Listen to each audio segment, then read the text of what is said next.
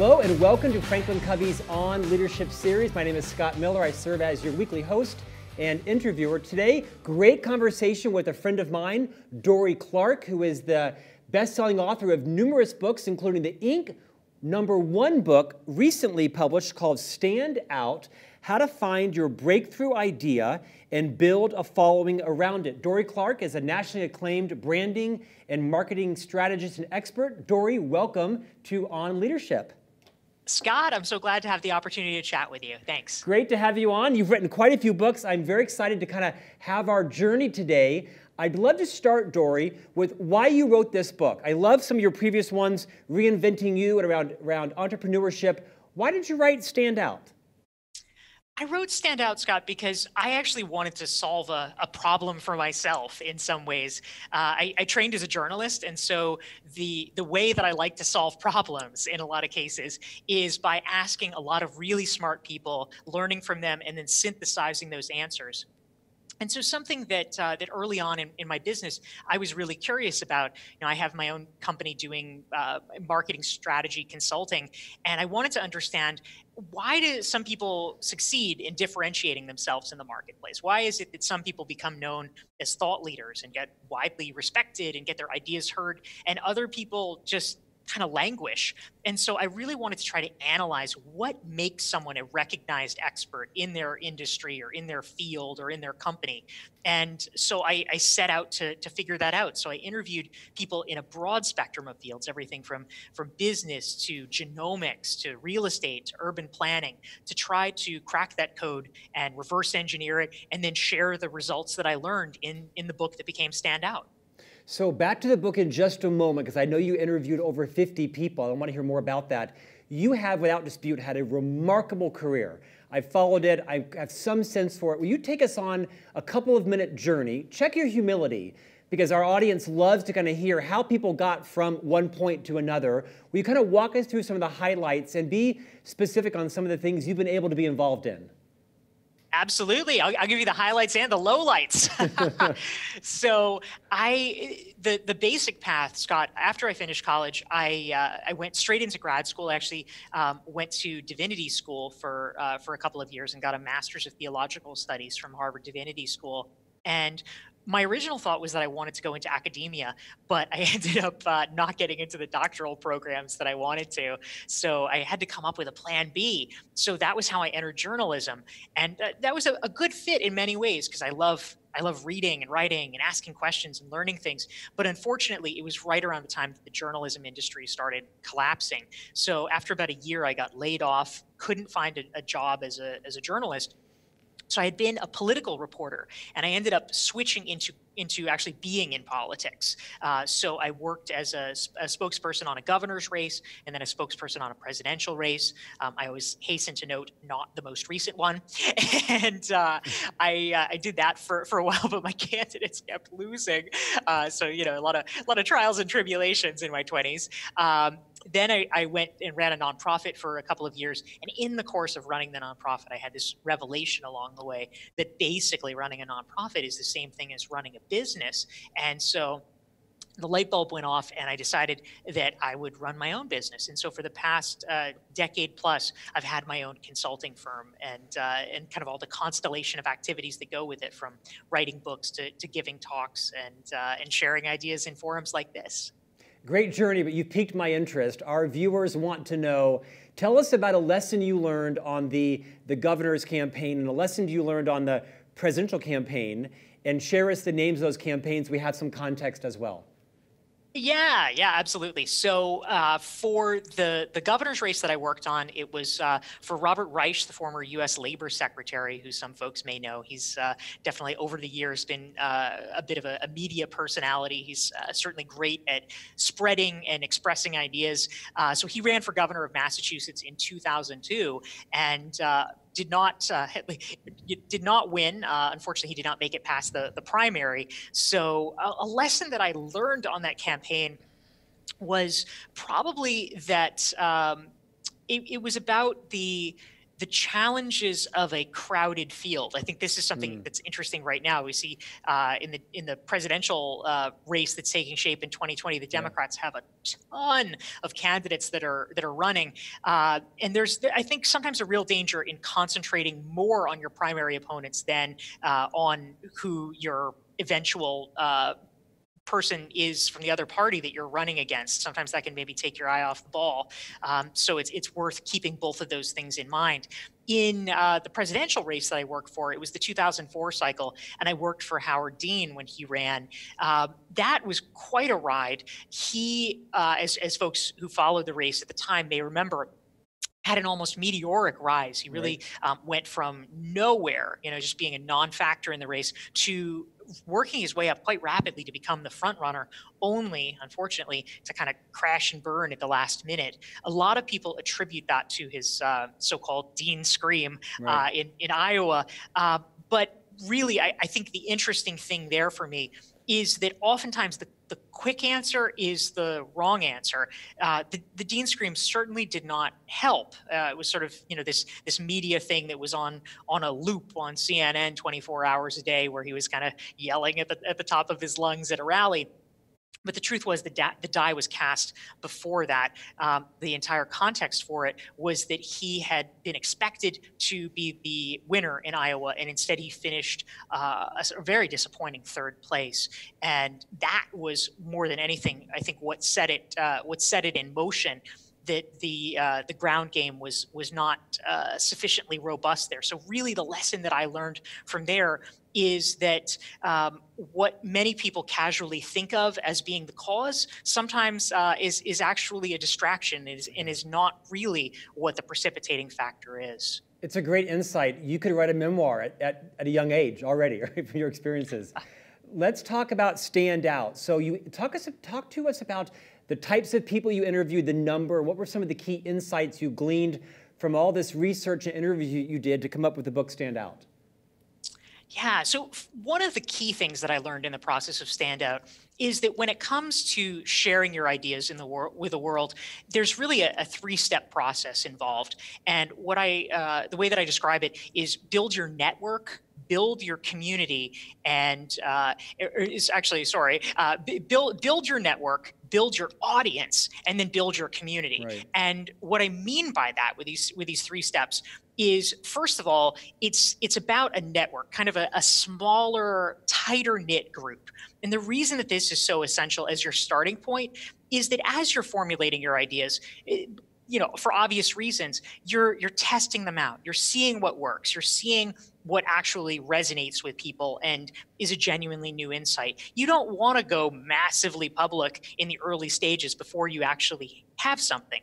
And so something that often doesn't get enough play, really, is the importance of having a tight-knit, trusted group of people around you to actually help you vet those ideas and make them better. So, I think so many people these days in this kind of internet-driven era are a little bit isolated. They might have the casual encounters online or something like that, but I really believe in the value of deep connections with a small group, especially early on, to test your ideas with that network.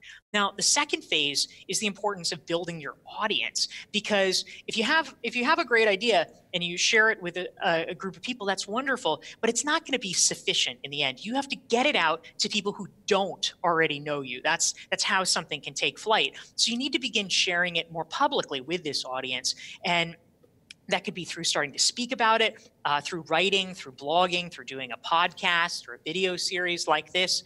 But somehow you need to give a way or a vehicle for people who are not already familiar with your work to find you. And then third and finally is the step that I call building a community, because ultimately, if you want your ideas to spread, if you think that they are valuable enough that they really can help the world and you want to share them, it can't all be about you. You as an individual, no matter how powerful, can only take it so far.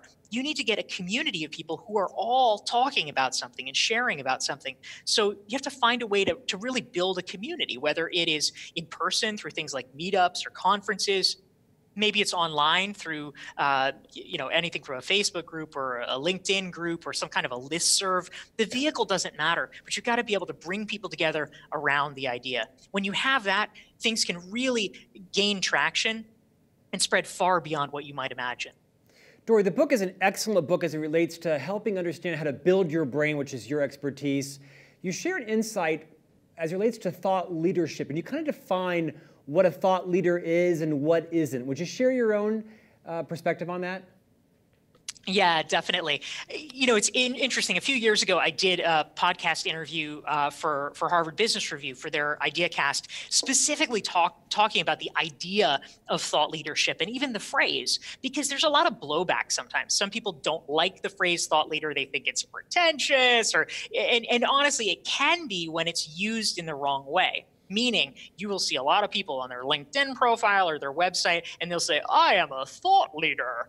And I think that the trouble there is that I believe strongly being a thought leader is something that you really can't call yourself. It's like crowning yourself king or something like that. You need to be a thought leader in the eyes of other people. That's what matters, is do other people view you that way? So I would urge people, don't designate yourself as a thought leader, but simultaneously, I think that it is worth all of us, if we feel called to do it, to strive to be a thought leader, to strive to be the kind of person that is worthy of that designation. And the reason that I actually still believe in the concept, even if I don't believe in people, saying that about themselves, is that there's something noble about it. I mean, if you literally break it down, thought leader, first of all, thought, right? It implies, very importantly, that you are recognized for your ideas. You are not recognized just because you're famous or because of some shallow measure of celebrity. You are respected because of your ideas. That matters. And the second piece, thought leader, well, of course, right? You can't be a leader unless someone is willing to follow you. And so there's a real meritocracy in many ways. If your ideas are not compelling enough, people are not going to follow you. So being a thought leader in the genuine sense, if other people say, yes, Scott, I love what you're doing. I am willing to listen more, to learn more from you. That's kind of an amazing place to be, and something that I think is worth us working toward.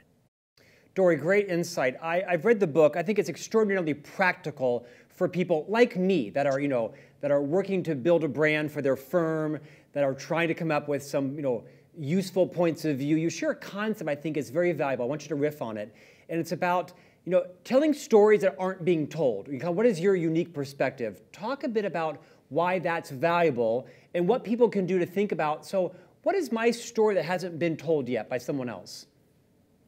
Yeah, thank you, Scott, for bringing that up.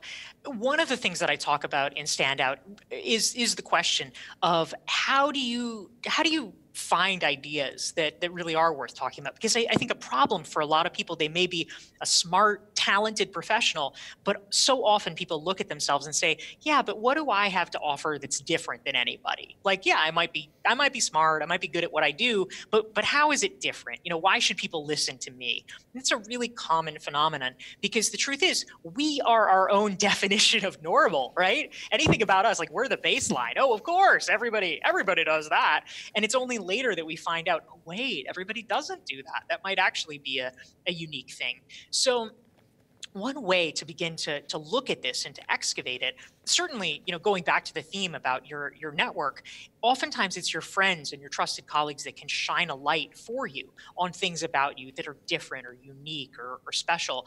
It's very, very hard for us to see that ourselves. But the second thing where it can be a useful place to experiment is to think about aspects of your background that are, or your perspective somehow, that are different than what is common or what is standard in your field.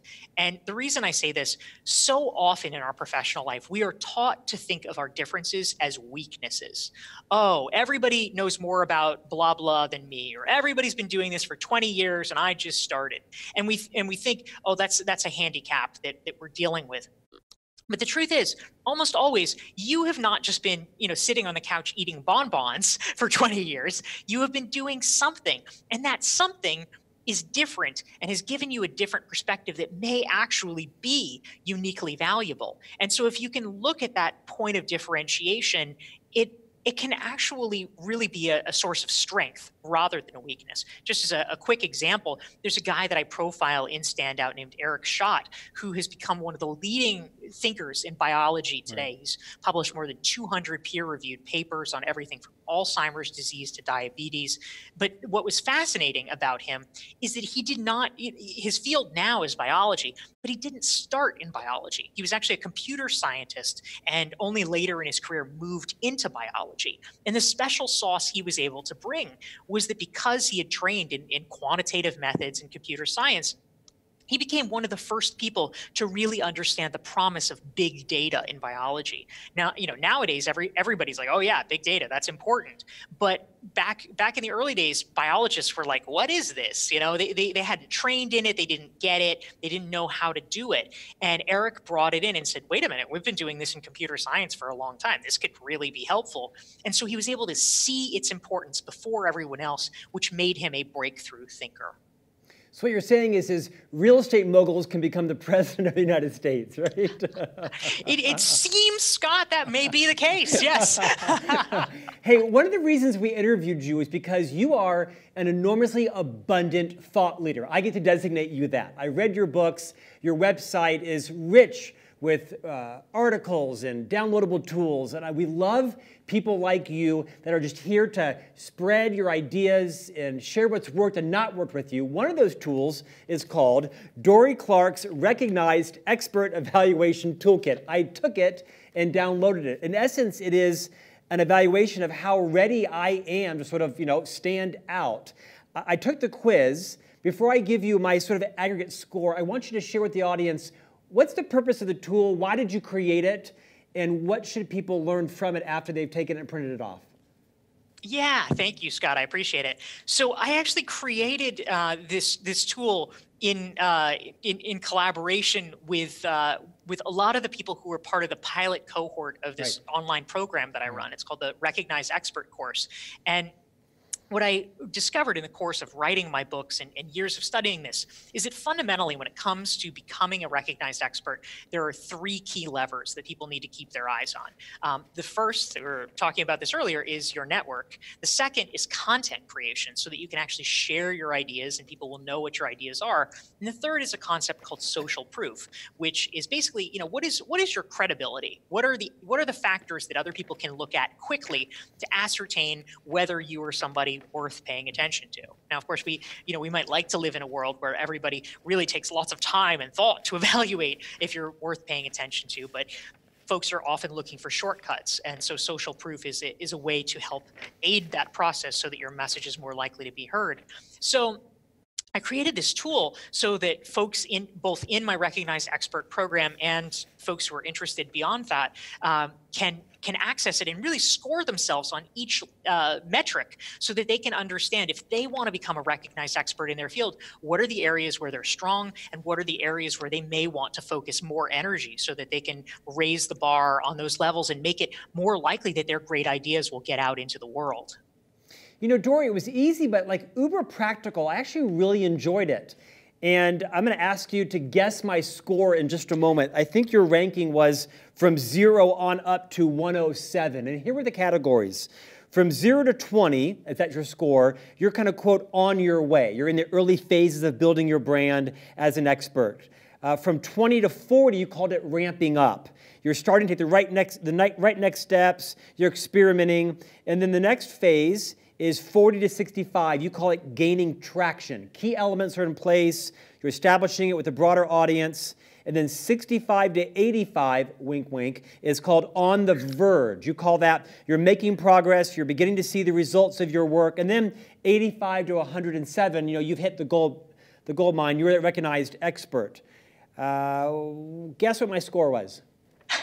All right, Scott, you are doing a great job. I mean, certainly you're knocking it out of the park with content creation because you're plugging away and doing this podcast / video series. I have to imagine your network is really pretty strong. Come on, give me the score. Give me the score. Give me the score. Ha! All right, let's call it 72. 71. Nice job. 71. Ooh, all right. Yeah. But what I found so practical is it helped me think about, you have a big focus on frequency, right? Almost every question is gauged by how frequently are you posting, are you networking, are you sharing and giving back. Why were you so focused on frequency as sort of the value indicator on these 20 plus questions? Yeah, I'm glad you raised the point, Scott. There's two thoughts I'll share about that. The first actually comes from my experience working in politics, where you started. There is a saying that is commonly cited in politics, which is that a voter needs to hear your name 7 times before they will even consider voting for you. Wow. And that's why there's so much repetition. It's you see the yard sign, you get the direct mail, you hear the radio ad. And so in a crowded and noisy environment, you really need to have repetition. Somebody seeing one blog post of yours, even if it's great, they're not necessarily going to clue in, oh, Scott right. Miller wrote that. It takes a lot of time. So repetition is important for that reason. The second is that there is a compound effect, kind of a snowball effect that's important. In my most recent book called Entrepreneurial You, there was a guy that I profiled named Antonio Centeno, who built a big following on YouTube and for his blog called Real Men, Real Style. He's a men's fashion advisor.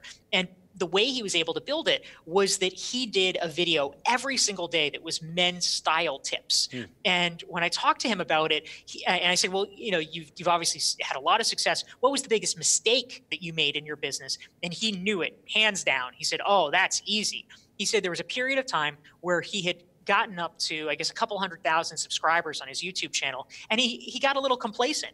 And so he had been doing daily videos, and instead he switched to doing it, every couple of weeks. And he said that was a terrible mistake. If he had to do it over again, he would absolutely not have stopped. He said every day is critical. He said he thought that he would have scaled to 1 million plus much faster if he had kept up the daily thing, because there's such a huge benefit algorithmically and in terms of people's their understanding of who you are and what you're about if you keep it up every day. Now, not everybody can do literally something every day, but is it much better to do something weekly than monthly? Is it much better to do something monthly than quarterly? Yes, absolutely it is. I think he's right on, and so are you. For example, I share a daily FranklinCovey leadership insight on every channel, LinkedIn, Facebook, Instagram, YouTube, and I find the cadence of doing it every weekday for several weeks now has helped people become engaged and look for it and comment on it. I think that the consistent engagement, to your point, 7 times is super relevant. Tell us, how does someone find the Dorie Clark Recognized Expert Evaluation Tool? It's a shorter name, I think, but I love the tool. Well, thank you. I appreciate it. Yes, if folks are interested in taking the assessment themselves, if they want to see what their score is and where they can work on and ramp up, you can get it for free. It's at DorieClark.com/toolkit. So at least that part's simple.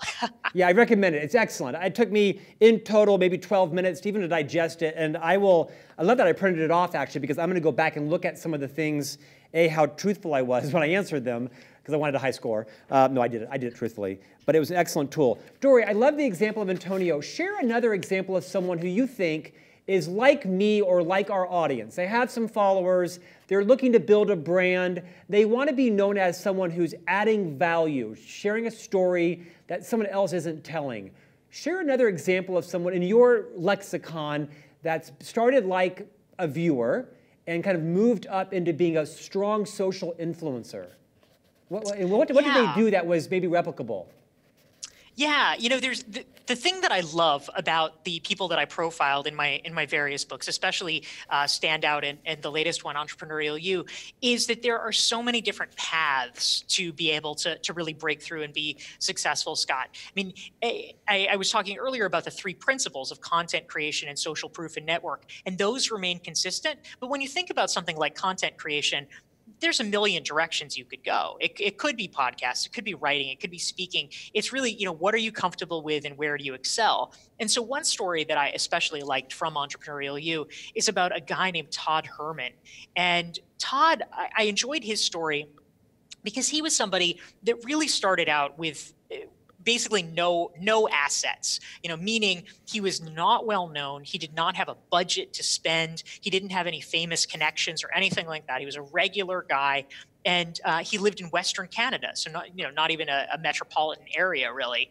And what his deal was, this is a number of years ago, he was a youth sports coach, and he specialized in youth mindset. So like how do you master the mental game of sports? And he wanted to build his business. And so, like a smart businessman, he took stock of what he was good at, and he said, well, I don't have money, I don't really have connections, but I like speaking. I'm a good public speaker. Let me do that. Yeah. So the first thing he did was he just decided to max it out. So he called up every single youth sports organization in all of Western Canada, anywhere he could drive to. And he said, I will speak to you for free, but there's only one stipulation. For every kid who's in the audience, you need at least one parent to be there. And of course, this was the smart thing, number two, because he realized the kids themselves are not the buyers. The parents are the buyers. They have to be in the room. But so he started doing this. He booked 60 talks in 90 days. He was just, rocking it. He was, giving a talk almost every day, driving around. And sure enough, he was able to get clients from it, and he was able to get momentum for his business. But something that was very cool and very unexpected for him happened through the talks, and just the sheer grit and muscle of doing it, which is that he, after these talks, got approached by a couple of parents. And they said, Todd, this is really good stuff. Do you do this for grown-ups too? And of course he didn't. He had never even thought about doing it for grown-ups. But when they asked, he's no dummy. He said, sure, yeah, I do it for grown-ups. And so from those speeches, he was able to land his first two adult clients. One was the Canadian government. The other was a National Hockey League team. And so immediately he had started this whole new line of his business with massive social proof because they were these well-known brands. And so today, Todd is a very successful consultant and a coach. He actually just came out with his first book, which is called The Alter Ego Effect. And it started through his hustle of starting from nothing and doing public speaking. Dorie, you're a personal branding expert. What do you think the future looks like? We've talked a lot about social networks and your kind of your street cred and telling your own story. Take us out a couple of years. Any insights on what you think are going to be the big avenues and what people are going to want to be interested in and follow? What prognostications would you make? Yeah, I think it is an important question, because things are changing so rapidly, and people always want to know, like what's the next social channel or things like that. I actually, if we're kind of giving broader advice, I would say to people that what is less important is, which social channel is going to be the next hot thing. I mean, those come and go. You see all the time. Oh, everybody's on Google Plus. Well, of course, Google Plus doesn't exist now. You can get invested in something and then it doesn't really quite work out. I remember when Meerkat was very hot. That lasted about 30 seconds. But what I do think is critical is the emerging understanding. I think it's certainly already there for people whose businesses has an entrepreneurial bent, whether you work for yourself or in some capacity you are expected to generate business, that you need somehow to have a compelling reason why people are choosing to do business with you and not someone else. And if the only compelling reason you have is, hey, we're cheaper, that is really not a successful proposition over time, because someone can always be cheaper. You need to somehow be better. But the good news is there are a lot of ways that you can be better. Better for this, or better known for that, or you understand the customer better, or you have a particular skill set or aptitude or whatever it is. That is an important thing. And I think more and more people who have to generate business understand that. But I especially want to say, for people who work inside organizations, it is sometimes it can lull you into complacency. I mean, I know I started my career as a journalist, and I was laid off, really abruptly right before 9/11. And it was this, sort of surprising, horrifying thing, you have the steady job and then now you have nothing. But the thing that will always keep you safe, to the extent that one can be safe in our modern economy, is having a strong brand. Because if people know your name, if they respect you, if they know not just that you're good, but what you're good at, it means that whatever happens in your career, in your day job, you can bounce back because there are people who want to work with you. And if we can be conscious and cognizant of that, that is how you create true career insurance for yourself over the long term. Dorie, final few moments. Think about your own career and your own branding of you and your organization and your particular brand. What's one great decision you made that's helped to build your credibility and your influence and your following? And would you also share in a balance, what's a mistake you made that you maybe overreached or expected a bigger return on something and it fell flat? Share people with our audience maybe one of each of those. Yeah, certainly, Scott. So one thing that actually proved to be really valuable for me was, and obviously it's not really some grand strategy that I had from day one. A lot of this is kind of luck and feeling your way, but something retrospectively that I feel like was a good decision and that I would encourage people to do is that early in my career, when I started my consulting business, I would say I over-invested in social proof. So meaning I spent a lot of time doing things that honestly were not for much money, sometimes zero money, but they had a kind of aura of prestige around them. Yeah. And that was useful because once you have that credibility, and some examples would be writing for Harvard Business Review, which I have done now for about 9 years for no money, but it's a great brand to be associated with. Right. Also, lecturing at universities or things like that. They're very low paid if they're paid at all, but it gives you a kind of credibility that helps later on, and you can leverage that into money in the sense that people see, oh, you've done this, you must be a credible person.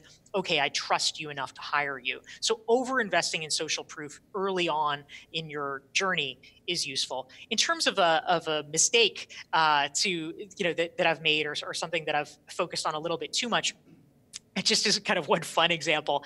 You run into things all the time, but I remember early on, I was really interested in speaking, public speaking, and that is something now that I do a lot. But early on, it's a little bit chicken or egg because you need to have footage of yourself speaking before anyone will actually hire you to speak. Obviously they want to vet you and make sure you're okay. And so I decided that I would try to hasten the process by hiring a videographer to tape me speaking.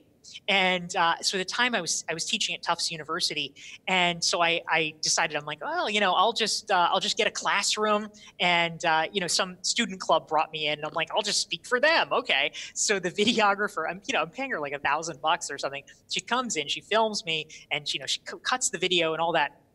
And at the end, I realized, to my horror, the sound's great. I'm looking good. I'm looking professional. The students, because it's a student event, they had set up like refreshments. And so the whole angle, I didn't realize this, and the videographer was like clearly not thinking about this.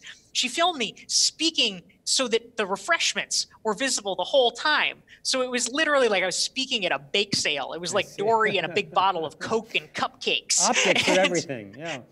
I'm like, yeah, that's really not going to be terribly impressive for Fortune 500 companies. Great insight. Dorie, how do clients work with you? Obviously, everyone can buy your book. I highly recommend Stand Out. Visit Dorie Clark's website. Download the assessment tool for your influence. How do clients work with you and hire you? Yeah, thank you so much, Scott. So I actually work with folks in a lot of different ways. One, I was just alluding to, I do these days a lot of keynote speaking. I fortunately have moved past the bake sale phase. So, last week I was speaking for Royal Bank of Canada. Tomorrow I'm giving a talk for Deloitte. Next week for IBM. So I do a lot of speaking. I also do strategy and marketing strategy consulting for companies. And I do executive coaching as well, specifically around the concept. It's a little bit unique compared to other executive coaches. It is specifically around the concept of how do you position yourself as a thought leader in your company or in your field. Yeah. Those are the big ways. And then, of course, as I mentioned, I have an online course and community called the Recognized Expert course. So that's how I spend a lot of my time. Dorie, great conversation. Thank you for your generosity today. So pleased you joined us on Leadership. Best of luck in your coming keynotes in business. And I think we'll have most of our thought leaders at FranklinCovey, which there's a dozen. I can call them that. They can't call themselves that. Take your quiz, because the quiz is a great assessment for not just reach, but for frequency. So I'll make sure I give you an aggregate score on those when we talk again. I love it. Scott, thank you so much. It's a treat to get to speak with you today. Dorie, same here. Thank you so much for joining. And thank you for listening to today's On Leadership series. Our newsletter comes out every Tuesday via email. If you're not subscribing yet, it's complimentary. Each week it actually sends out to anybody who subscribes. You can find it also at FranklinCovey.com. Register there. You can also download this interview on all of your favorite podcast channels, Stitcher, iTunes, at FranklinCovey. And we will see you back here on set next week with a new guest. Thank you for joining.